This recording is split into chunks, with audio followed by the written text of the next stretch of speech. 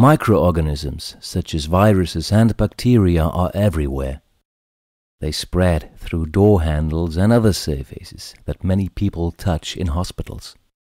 They can cause severe infections and even deaths. Children are particularly susceptible to infections. To protect their little patients, the Niederberg Pediatric and Adolescent Medicine Clinic has installed antibacterial copper alloy handles. Dr. Erdmuth Schubert explains why the clinic chose these copper handles. The scientific research on bacterial reduction or decrease in bacterial contamination through these copper handles is compelling. Hospital hygiene is a complex and incredibly important field. And if we can incorporate a building block this way that improves hygiene and the safety of patients, it's the right choice, of course.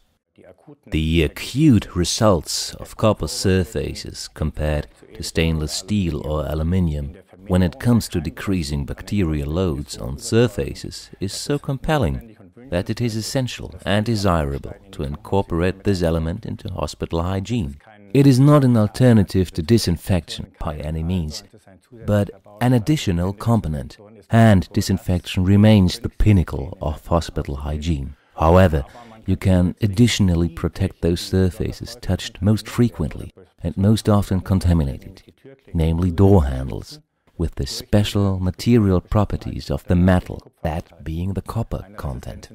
Resistance development should not be expected, since these are mechanisms that are not controlled by bacterial enzyme systems, and the bacterial enzyme systems are the ones who impart resistances. How are the copper handles made? And why do they have an antimicrobial effect?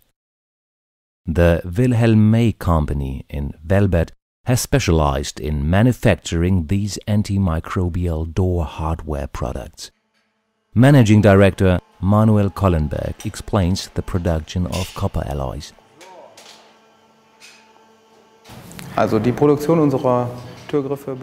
Our door handle production begins at the foundry. The block material is melted at a pouring temperature of about 990 degrees Celsius and is then cast in liquid form with the ladle into a so-called die-cast or coquille. In this case, we see the aluminium casting at a temperature of 780 degrees. Apart from that, the copper casting process is exactly the same. The most elaborate part of the handle production is the grinding process. The coarse irregularities from the casting process are smoothed out with a very rough belt. Through several steps, things get finer and finer until we end up with a surface that is acceptable. Feiner, bis wir dann eine Oberfläche haben, die ansehnlich ist. And then things move on to the glass bead blasting. The final surface is being created here. The fine glass beads create a non-slip and resistant surface.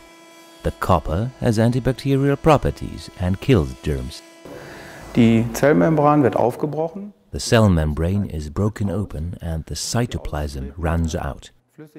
Thanks to the emergent liquid, copper ions are being released, which permeate the cell and thereby destroy it for good.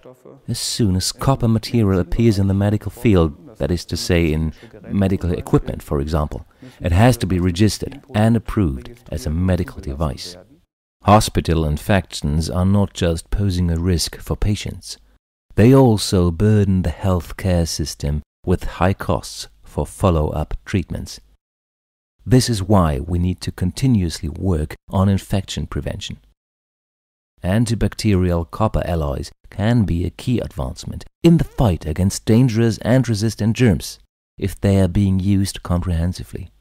It is extremely difficult to permanently keep door handles clean throughout the day. We can wipe down bedside tables without any problems, but to keep disinfecting door handles throughout the day with all the many contacts is almost impossible. And that is why this makes sense with door handles. Aus unserer Sicht ist der Einsatz von Kupfergriffen und Lichtschaltern.